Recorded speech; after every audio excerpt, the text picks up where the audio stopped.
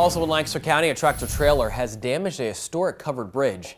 Again, signs warning truck drivers about size and weight limits are posted all along the road leading to the Shanks Mill covered bridge.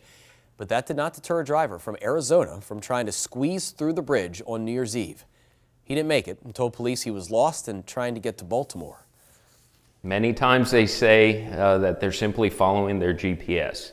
Their GPS simply does not negate the posted signs that are posted by the municipalities and by PennDOT.